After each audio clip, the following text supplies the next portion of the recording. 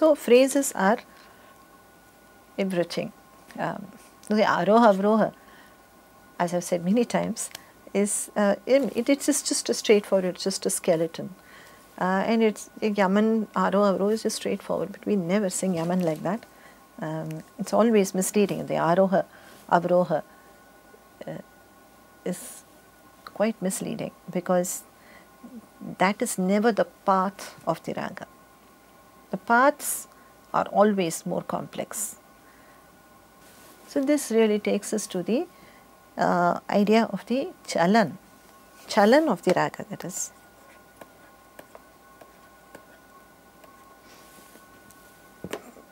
Chalan of a raga.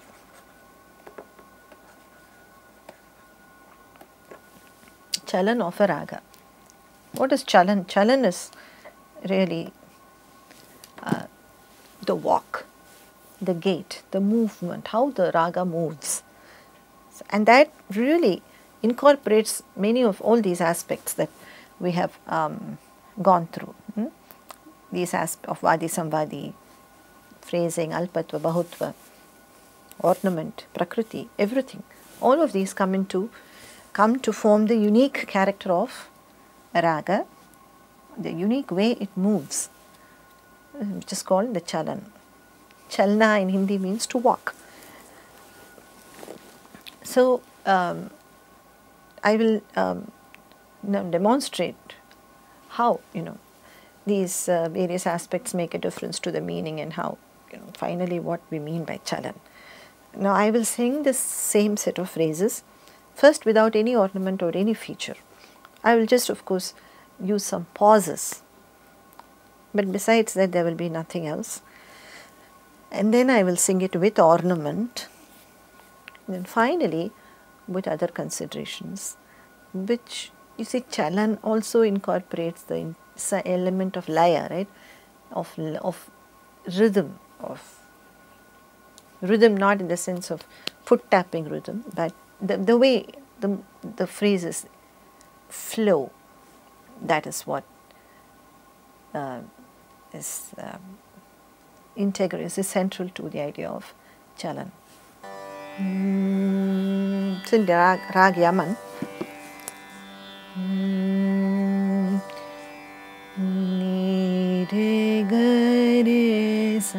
okay, first I am going to sing without any ornament, nothing, but with some pauses. Ni re ga re sa, ni da ni sa ni, ni ma da sa. So this does not give any sense of Yaman. Now I am going to introduce just the ornaments. This is not yet fully the chalan of the rag, but just the ornament, the gavakas. Ni re ga re sa, ni da ni sa ni, ni ma da sa. How I would sing this with the chalan of Yaman. Ni re ga re sa, ni da ni sa ni, ni ma da sa. So because a raga is so much more than its scale, much more than can really be described in words as I am trying to do. So because this thing, because of this truth that raga, of course every raga is associated with a scale, mostly. Almost every raga can be associated with a, roughly sketchable scale, but still it's much more than that scale. So we have this phenomenon that the same scale may be associated with more than one raga. or you may say that more than one raga may share the same scale. What really lies at the heart of the differences between these ragas that share the same scale may be slightly different. In some, the prakriti may be different. You know, the nature of the raga may be different, and that is one of the important reasons for the difference. In some, the kind of ornament that may be different. In some, the vadi samvadi, right? The notes that have to be highlighted. That would be the fundamental reason for the difference. So I'll demonstrate two ragas, Puriya Dhanashri and Gauri. They have exactly the same scale. They are Sari Gama Padani Sa Ni Dha Pa Ma Ga Ri Sa. This is the scale. We have Komal Rishabh and Komal Devat and Tivra Madhyam. The rest are Shuddha. So Ga and Ni are Shuddha Swaras. Ri and Da are Komal and Ma is Tivra. So this is the scale. Now what happens in Puriya Dhanashri is it's full of languorous means. Sa Ma Re Ga. This is the heart of Puriya Dhanashri. Sa Ni Re Ga Ma Re Ga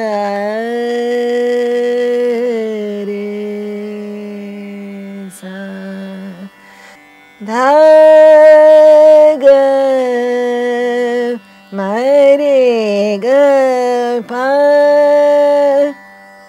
Pa Ma Da Ma Ga Ga Ma Re Ga Ni Re Ga Ma Da Ma Ga Ma Re Ga Re Sa. This is Puriya Dhanashri. You can see the long movements. Ma Re Ga. Now, as different from this, Gauri has much sharper movements. Re Ga Re Sa. That's it. Re Ga Re Sa Ni Sa Re Ni Sa Ni Da Da Ni Sa Ni Ni Da Ni Re Ga, not Ni Re Ga. This is Puriya Dhanashri. Da Ni Re Ga Ga.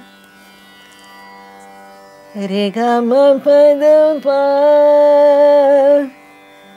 Ma Dha Pa Ma Pa Ga Ma Ga Re Ga Re Ga Re Sa Ni Da Dha Ni Sa Ni. So we don't have a very long means. Mean is there. Without mean there is no Khayal or Drupad. But we don't have very long loops in Gauri. Re Ga Re Sa. So this is called maybe Khadaswar, you know. The swaras are more just standing. Ga Re Sa Ni Sa Re Ni Sa Ni Da Da Ni Sa Ni Ni.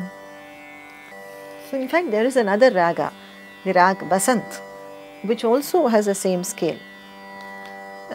There is, in addition, there is another, the Shuddha Madhyam is also used, but that is used in a separate phrase almost, which adds a lovely color. But the basic scale is the same. But you know, Basant is Uttarang Pradhan, it remains in the upper regions.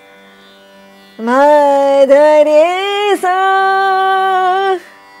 Now, these notes are there in Gauri and Puriya Dhanashri. Oh, we would never sing this. Re sa ni da da ni sa ni ma ga. This is Basant.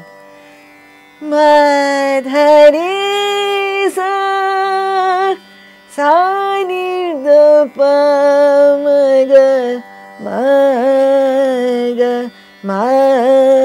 That phrase, that ornament, that jhatka, right? Ni ma ga ma ga re sa. Another very famous, such a pair, which they share the same scale, but they are different because of the Vadi and Samvadi. That is Marwa and Purya, and also Sohani. Both of them have the scale of Komal Rishabh and Tivra Madhyam, and the rest are Shuddha. So, and there is no Pancham. Sa re ga ma da ni sa ni da ma ga re sa. This is the bare skeleton. Now how do you? In Marwa, dha ma ga re re. So here the re is very important. So is dha. Re ni da da re sa ni da sa ni re re ga ma da sa ni re ni da da ma ga re ga ma da ma re ga re da re sa. Purya has is a very much diminished Rishabh, and the Ga and Ni are highlighted. Ga re sa ni sa re sa ni da ni ni ma da sa ni da ni re ga ma da ga ma ga ni re sa. So the re, da are considerably diminished, their presence.